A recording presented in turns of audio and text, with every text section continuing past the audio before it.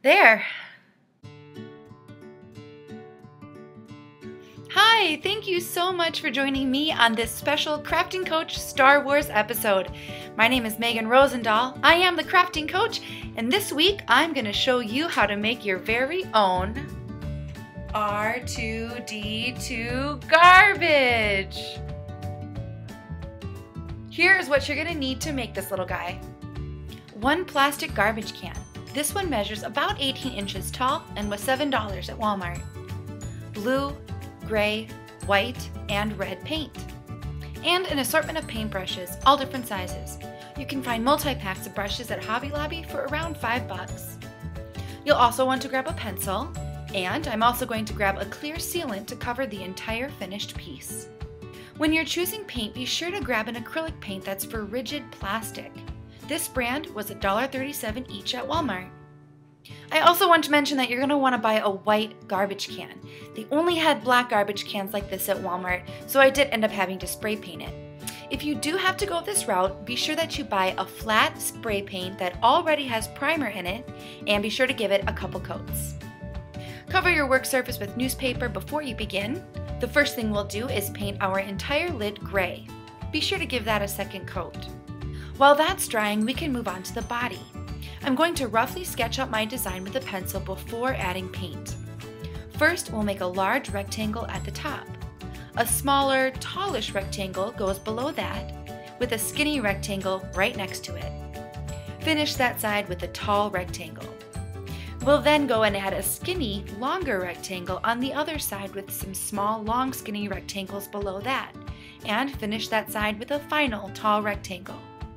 4 small squares go across below the rectangles we made, and finally 2 large squares below in the middle, one with a large circle inside of it, and the other with a small panel. Finish the remaining areas with some more smaller rectangles. We'll move on to the sides and we'll add some long arms and some details, and the last thing I'm going to do is add a thick border across the top. Be sure to make this thicker than where the lid sits. Now we can get ready to paint our body while we give our lid just a little bit more time to dry.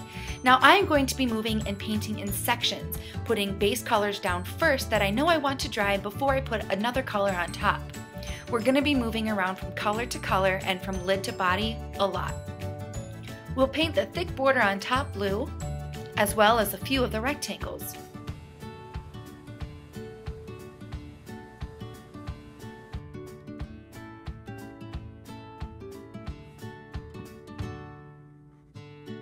We'll also paint these front 2 pieces and the middle chunks of his arms.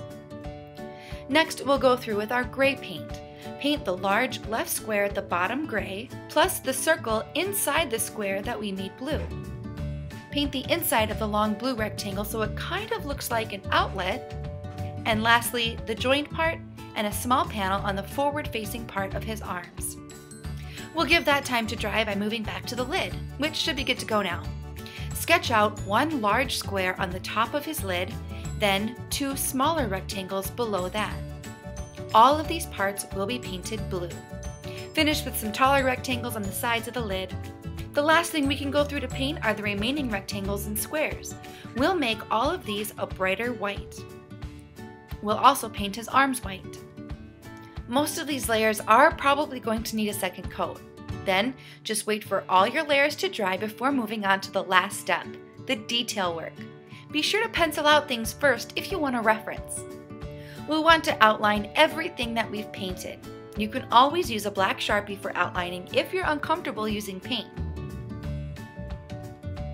The outlet-looking thingy in the middle just needs some air vents added to the gray part, and the gray circle at the bottom becomes a fan. For the lid, we'll paint a large black circle in the middle of the middle blue square, which is R2D2's eye. One of the blue panels below that gets a bright red dot. Isn't it just cute?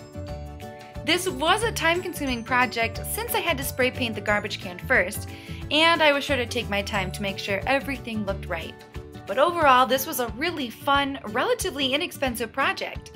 If you purchase the garbage, paintbrushes, and paint all brand new, you'll only spend about $15.